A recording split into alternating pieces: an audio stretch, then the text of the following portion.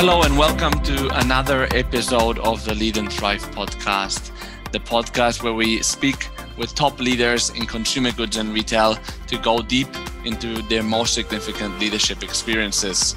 And I'm your host, Daniel Torres, here at Dwyer Partners. The first company you join and you spend some years in is likely to make a huge impact on the rest of your career. Starting in a company that sets you up for success on the technical side, but especially in leadership abilities, is key. One of the companies that generated amazing leaders in the last few years is Target, retailer that tends to be overlooked, probably eclipsed by its larger rivals, Amazon and Walmart, for example. But it's actually a company that's done very well in the last few years, and especially in the pandemic environment has really thrived. And I happen to know some amazing leaders that have started at Target and now are sitting on executive teams, especially in the North American retail space. One of the great people that I know that started at Target is my guest today. This is Matt Terry, who's currently the Chief Logistics and People Officer at Verishop, a recently founded e-commerce player. I've invited him to better understand how Target was able to develop him and a cohort of executives into the leaders they are today. Well, hi, Matt. Thanks for joining us today. How are you? I'm doing great. It's very cold here, but thank you for having me. Yeah, I know. We were just talking before we started recording about Fahrenheit and Celsius and how cold it is over there, which is, I think you said minus 10 Celsius, right? Yes, that is unfortunately correct. Yeah. Very good. Well, yeah, thanks for joining us today. And maybe as a matter of introduction, maybe you can tell the audience a bit about what yourself and what you do currently.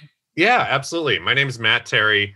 I'm the Chief Logistics and People Officer for a company called Verishop. I think I might be the only person who has that exact title. It's not a normal combination. So my team kind of has two different portfolios. On the one hand, I have HR with all the traditional functions there of building culture, hiring, performance management, and in today's world with kind of a dispersed workforce due to the pandemic, trying to figure out how do you be remote first and how do you manage those difficulties and just those differences in the world today. Yeah. And then the other part of my team is logistics and operations. So much more traditional running of warehouses. We're a social e-commerce company. So it's mainly parcel delivery, but we import goods. We help manage the warehouses. We have a third-party distribution network as well through dropship and marketplace. So we work with the vendors on basically everything from the time a customer places an order to the time that order arrives at their door. So packaging, transportation, shipping, returns, exchanges, all that stuff. Mm-hmm. And you mentioned social e-commerce. What does that mean exactly? No, that's a really good question. And it's something that in Southeast Asia, there's quite a few companies that are already in this space. It's something that's a little newer here in the United States. Companies like Instagram are going down this path, but Verishop is really built on a premise of leading with this mentality. So when we talk about social e-commerce, our main interface is through our app. And our app is a scrolling feed that really, think of Verishop as a platform where sellers can come onto the platform and connect in a new way with their customers. And within this platform, we've got multiple places that they can come together. But that feed within our application is meant to be entertaining, meant to connect people. And at the end of the day, we talk about the difference between shopping and buying. Okay. In our thoughts, buying are transactional activities to get the things I need in my life. Shopping is a more social, emotional interaction to get the things I want in my life. And traditionally, shopping was done with your friends and your family, like at a mall. Yeah. Today's world isn't great about that. A lot of buying in e-commerce is lonely. So we actually have this capability called Shop Party, where within the app, you can invite multiple friends and family. And you guys, it's kind of like the equivalent of FaceTiming and seeing what each other is looking for at the same time. You can see each other's carts. You can comment on what you're buying. We provide discounts, depending on people shopping together. but just bring that social aspect to the shopping experience. Yeah, well, very interesting. Is this like kind of similar to the Tmall of like the Chinese e-commerce model? I think is more similar to this than what we know in the West, I believe. No, I think that's a really good analogy. It's not a one for one exact same, but yes, that concept, it's just much more robust in Southeast Asia right now. Yeah, yeah. And something you didn't mention, Matt, which I think is relevant, is the fact that Verishop is still a very young company. How old is it again? Yeah, so we were founded in November of 2018, and we shipped our first products in June of 2019. So the company's just a little over 2 years old. Yeah, and you were employee number what? Number 5 or number 4 or 3 even? I am lucky enough to be number 4. We had number 2 4. founders, one wonderful individual who was with the company before me, and then I was number 4. Very cool. And I think that one thing that is very interesting about your background, Matt, is the fact that you started your career at Target. If I'm not wrong, you started there like right after college, right? Yeah, I was at Target probably within under 6 months after graduating college. Okay. So the thing about Target is that I think that there's a lot of noise, a lot of news about Amazon, Walmart, and that they're a bit of like in their shadow, but they're obviously a very successful retailer. I mean, I think they're pretty far away from those two still, no, in terms of market cap and revenues. Yeah, there's a pretty big size difference. And there's just a very different mentality at Target versus those retailers. I mean, at the end of the day, they're all companies that like buy things and then resell them. Yeah. But kind of what's the core ethos and how they run the companies, there are some very key differences. Is it fair to say, though, that they would be the number 3? Yeah, I technically think Kroger might actually be in there as well, just from a total dollar standpoint. But yeah, Amazon, Walmart, Kroger, and then Target's probably right in that space below there. Costco's also probably near there. I mean, the thing that's always, and we've talked about that through the years, Matt, but the thing that's always caught my attention about Target is the number of leaders in other industries, in other companies that are in the executive teams that come from Target. So we know, Neiman Marcus. What else we have? Tractor Supply, for example, is led by former Target, and I think people that you worked with. I don't know if any others come to mind, but I think people actually at Amazon coming from Target as well, people from Walmart. So kind of like, I feel like executives coming from Target punch above their weight in terms of their trajectory. Oh, I think that's really fair. And it's across Target that's the case. But specifically in the distribution network, there are individuals and people that I worked side by side with in this very specific time frame in Target Distribution's history that are now everywhere, especially in retail. Yeah. I mean, Ulta, JCPenney, there's just really Ulta as well. Yeah. Across all of those. Yeah. And on top of it, a lot of the retailers where they've gone have actually done quite well. When you joined Target, did you have to go through a very thorough selection process or anything? Was it a kind of Procter & Gamble approach where they only hired the top students? No, and I'll tell you what, I'll tell you my joining Target story fully transparently, and I don't tell everyone all this detail. But I graduated college, and my last 2 years in college, I was delivering pizza to kind of like pay my way and finish off being able to eat and pay rent and all these things as I was ending college. And I had some plans on what I wanted to do, but originally I was going to go to law school, and I decided I didn't want to go that path. So one day I accepted an offer to be a manager at the pizza restaurant I was working at. And when I was growing up, there was no such thing as thinking like, when I grow up, I want to be in transportation, distribution, and logistics. Like that it wasn't even something you thought about or knew. At least I didn't. But I found in this restaurant that I loved leading people, but I didn't necessarily want to stay in food service. I didn't have a passion there. But I knew I loved being a guest at Target. I was just blown away by them as a company and as a retailer. So I was thinking, hey, maybe I'll get into like a management program in retail. So I actually applied to be in a store leadership position at Target. And I got called by a distribution center.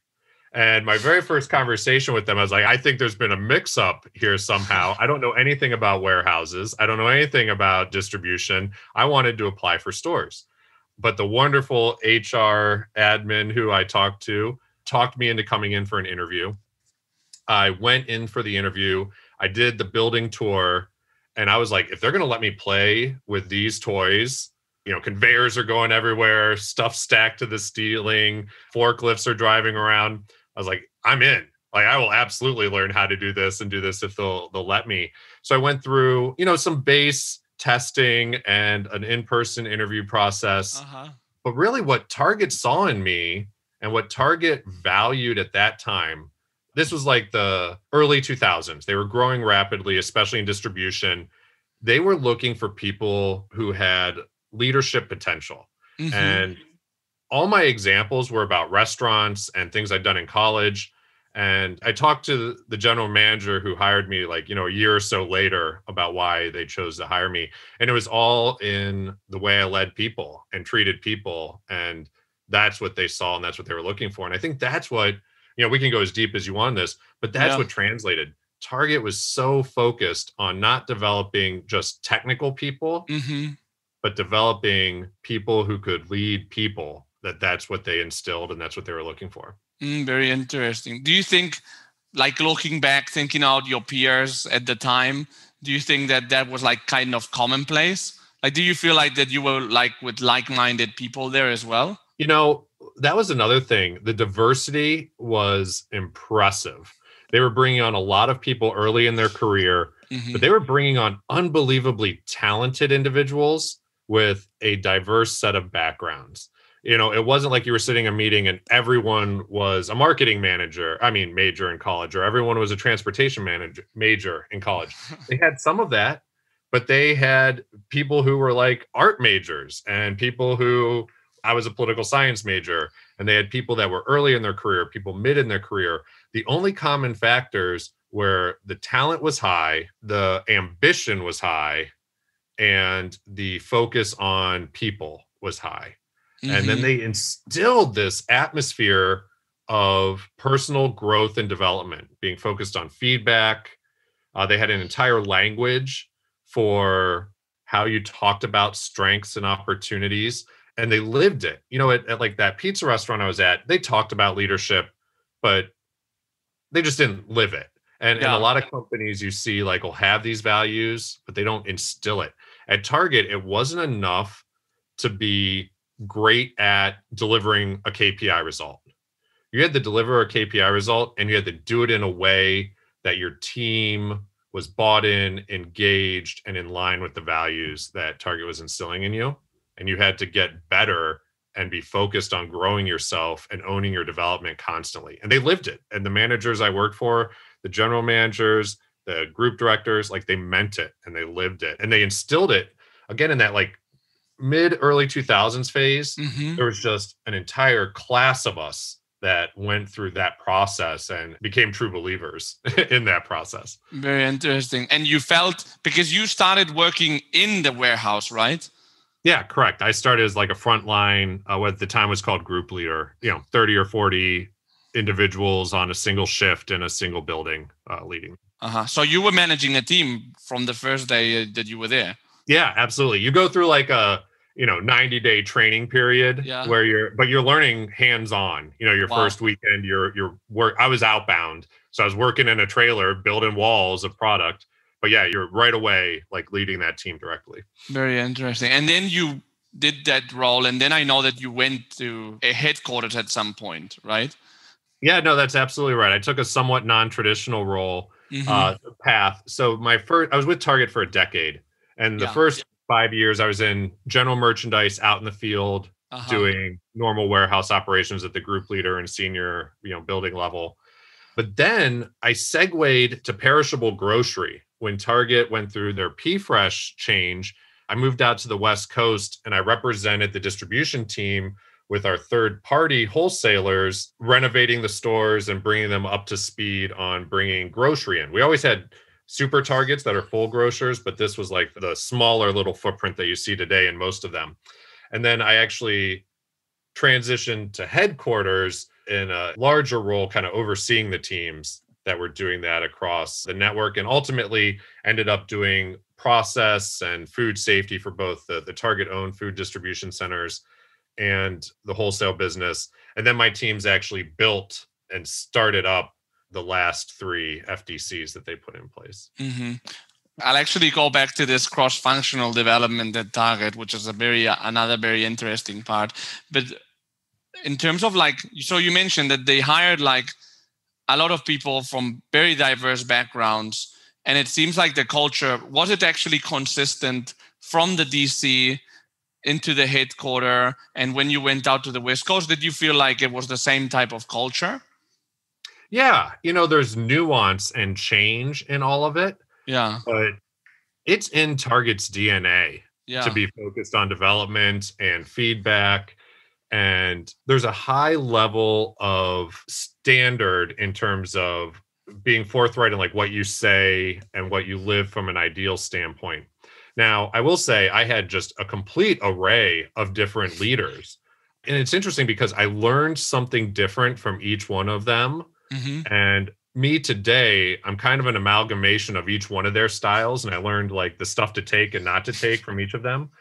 And even though they couldn't be more different, the thing that was the same about all of them was this belief in, personal development and accountability and growth and all of those things. Mm-hmm. No, I just find it very interesting, because I think that one danger or complication with the whole inclusion debate is how do you galvanize all this diversity, all this inclusion into one company culture? How do you think Target managed to do that? Because it's not like a small organization either. It's a huge organization. Yeah, I think, a lot of it comes down to how do you reinforce those ideals? And so who you promote, who you hire, who you choose to let go. Leadership absolutely is a trickle down thing, right? And you can have the exact same culture, and depending on who the leader is, very different experiences for each set. And one of the things that Target did really well is they don't say leadership is X. They say leadership is this spectrum of different attributes. And when they talk about diversity or they talk about developing someone, they don't say, hey, here's this one mold that is leadership and you have to go down here. They spend a lot of time focused on helping you assess yourself and assess others to understand within the spectrum of leadership capabilities, what are the things that you bring to the table? What are the things you struggle with? And rather than focusing on fixing the things that you struggle with, they focus on helping you understand those things, mm-hmm. but then saying, how do you be the best you? So, this person might bring courage to the table. So how do we really get the best courageous leadership out of them? This person might be a great collaborator. How do we get the best collaboration leadership out of them? This person might be a great communicator. How do we get the best communication leadership out of this person? And when they build a team, they're balancing these things, right? So you fill in the gaps that you have for each other, and you can learn from one another. Here's what this person does really well that I struggle with, and how do I balance through that? Mm-hmm. No, and I think that the thing is, furthermore, is that it's not only that there was diversity in the input of people going in, and there was also diversity then in the output of people going out, because I know a lot of people that have done well in Target and people that have also exited Target and taken great roles outside, like C-level roles that actually have very diverse backgrounds. So it's, definitely. You mentioned feedback was very important at Target, right? I think feedback is one of the big things that companies can always improve on. It's not easy necessarily. It's more simple to give easy feedback, although that can be difficult as well, to give good feedback, and bad feedback is challenging and requires a certain degree of allowing confrontation, I think. Considering that Target is a company headquartered in Minneapolis, Minnesota, and Minnesota is known to be the stereotypical Minnesotan personality is Minnesota nice, which for those who don't know, basically means being very kind, but really avoiding conflict. How do these two things go together?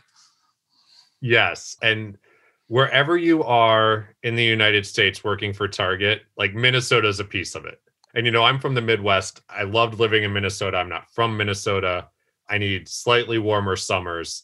But feedback is one of the hardest parts of being a leader or being led. And with that, traditional Minnesota politeness, the thing that translates over is assuming positive intent. And there's a way to deliver feedback and there's a way to receive feedback that is open and honest and direct, but is with positive intent, and a way to do those things with negative intent. Mm-hmm. And I think the thing that Target has done really well is embraced and found a way to scale positive intent. So there's very few interactions where it's you're horrible and here's why. It's a lot more interactions of, okay, let's have an honest conversation on, here's what I just witnessed from an interaction standpoint. Here's what was positive about that. Here's what didn't go well about that. And here's how, that could be improved. And it has to be a two-way street. Both, you have to be bought into being courageous and honest in giving feedback, but you also have to be honest and courageous in receiving feedback. Mm-hmm. And, most people, we live in a society where criticism is associated with feedback, and that's something to like be feared or to push back on, versus real strength comes from saying, you know what, like, I'm going to take these things in, I'm going to reflect on them, I'm going to integrate them with the other things I know about myself and I hear about myself and I know about myself from personal thought, and try to improve on those things. And, there's this book they made us read early on that was like called Feedback is a Gift. And that might sound like a cliche, but it truly is. If you're willing to invest that time and that energy on both sides, then you can grow and improve. Mm-hmm. If there isn't that positive intent, you're going to be defensive, or you're going to be hurt, or people are going to be afraid to have those. Or as a leader, you're probably already going to feel bad about giving feedback to someone, no? If that's kind of like the mental frame that you have. Yeah. And as a leader, one of the things that they taught us was, before you give any feedback too, really assess yourself and think about like, what role did I play in this? And that's a piece I see a lot of people throughout my career not do well. And I'm not talking just at Target, I'm talking like the world in general. There's something about human nature to see like what's wrong in someone else. But like, if you start with, okay, this person who works for me or this peer of mine, this is what happened. What could I have done better to set them up for success? Or how could I have communicated better? Or how could I have acted in a way that made them more successful? If you go into the conversation already saying like, I need to be better too. Yeah. Like there's a shared ownership in that. And that's not to like take it all on yourself, but to be cognizant and aware of like, look, I played a role in this too. And here's how I need to improve. And part of what I owe is telling this person how they can improve. Yeah. Yeah. And if it's even like, it can be as easy as like, hey, my mistake here was like not addressing this thing before, right? Even so, there's always something that, obviously there's always something that we can be doing better. What about like this unusual career path that you had where you saw different parts of the business? I've also talked, and I know a lot of people in Target that went from distribution into an HR role and into merchandising, for example, and then back into distribution. Why did they do that? Why? Yeah. Why is a good question. There's this thought of like cross-pollination. Mm-hmm. And how do you make more robust leaders by helping them understand how the organization at large works? And again, when you start from a place of highly talented people that at their core are good leaders, what you're leading is much less important than the fact you're leading. So for me, like whether I'm leading people making pizzas, whether I'm leading people packing boxes into trailers, whether I'm leading people setting up transportation networks and cold chains, whether I'm leading people with a startup business, like it all comes back to like, how are you leading people? And when I was at headquarters, I had a lot of members on my one team actually who came from merchandising over to distribution. Oh, wow. when you get people who have that like view of supply chain and how the different pieces fit, like instead of having to have, meetings with teams to say, okay, here's how this works, here's how this works, you have more people who understand like the fiber of how your company works together. And at the end of the day, a big box retailer is a supply chain company. It's how is it when, someone in Missouri walks into a Target store, or someone goes online to Verishop and looks for a black t-shirt, boom, there's this black t-shirt in this size that I needed. Like, how did that happen? That's supply chain. And the more robust people are in their career paths, the more they can connect those things. And then on the HR side, there's so much focus on people and growth that people or leaders who have a passion in that space, like there's kind of a natural evolution into that part of the world.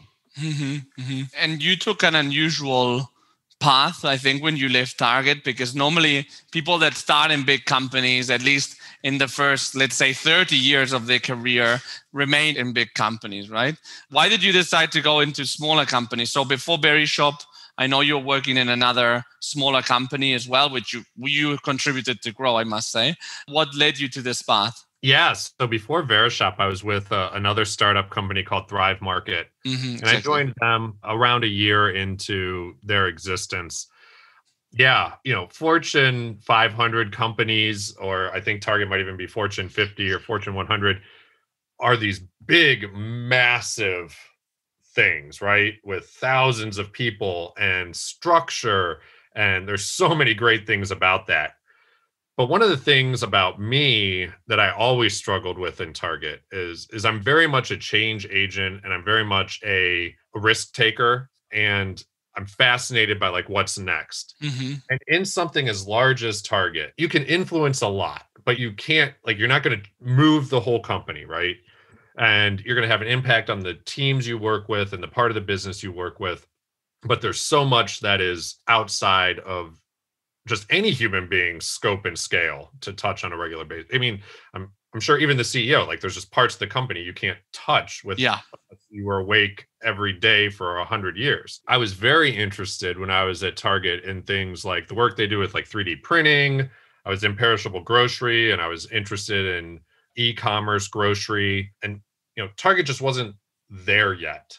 I was planning on retiring from Target, but when I was approached by Thrive Market to do e-commerce grocery, I really looked at the opportunity to be with something early on and influence that and do something different that the world at the time wasn't getting in a great way, that I made the decision to make that move. And then when I loved Thrive Market as well, I wasn't looking to leave there. But then when I was approached to join a company before it even launched, like that desire to have my fingerprints on the earliest DNA of the company drew me to that. And so loved my time at Target, loved what I did at Thrive Market, and I'm loving what I'm now doing at Verishop. But it was kind of a move to like positions of being able to sculpt and build things from an earlier stage. Yeah. And when you reflect on your time at Thrive Market and now at Verishop, how do you think your Target background has helped you be successful? Oh, that's a really good question. I think the thing I had to unlearn the most was just structure and existing resources. When you're at a big organization, like there's already a form built out for everything. There's already a process for most things. And all these resources that you're not even really cognizant of as you go through your day. So the biggest learning for me, or thing I had to unlearn, was, okay, assume stuff doesn't exist. And if you need something, you're going to have to build it out. But what Target gave me was a core set of principles and ideals on how to lead people. It gave me insight on how a successful organization at a massive scale operates. Mm-hmm. It showed me how to be collaborative and deliberative cross-functionally, and it made me versatile. In a startup, like, you have to own everything. I mean, It's not okay to be like, no, I do transportation and all I do is look at trucks all day. Right? You have to, touch all these various parts. And with that understanding of like, okay, here's how those things scale, and here's how really smart people that are, a world-class company do it, and being able to look at that path and say, okay, if we're going to get to that level, here are the things that we don't want to do, and here are the things that we do want to do in that space. And then lastly, just setting a high bar for performance and expectations. Like in target distribution, there's KPIs for a lot of things. It's not okay to not meet your targets, right? Yeah. Pun not intended. I apologize for that. And so coming with a set of, no matter how early we are, an expectation for excellence and performance and having strong KPIs and meeting those. When you're Target, you got money to burn. You shouldn't, because you got shareholders and stockholders and employees. But when you're a startup, cash is critical. So you need to be executing as well as you can from even early stages. Yeah. And before we leave it, Matt, wanted to ask you, now that we're entering a supposedly less eventful year than the last one, how are things looking for you and Verishop? Man, things are looking really well. Thank you for asking. I can't believe we're actually already this far into this year. It's been flying by. Being a startup, we have all these projects we want to do and capabilities we want to bring in. And when you hit fourth quarter in commerce and retail, you're like, okay, we'll do that in January. Okay, we'll do that in January. We just got to execute right now. January came, and there's just this mountain of projects for us to go after. So, sales are growing, contribution margins improving. The number of sellers on our platform is a real focus for us this year, and we're adding rapidly so that our customers get better choice and service. We're building out new things in delivery and returns. And the biggest changes are in that social aspect of our iOS app and our interface through the feed there. So it's super busy, but going really well. Thank you. Well, we'll have to get the listeners to keep an eye on Verishop, I think, now, and maybe check them regularly, and let's see where you are in a year, which I'm sure that you will have advanced a lot. Matt, thanks so much for, after all these years of relationship, joining me on the podcast. Really cool. Oh, it's my pleasure. Thank you so much for having me. This was Matt Terry from Verishop. Hope you enjoyed the podcast. Remember to share, subscribe if you think that the content is interesting. And for sure, please reach out to us if there's any suggestions of guests, questions, topics that you think could be interesting for the show. Have a great day and see you soon.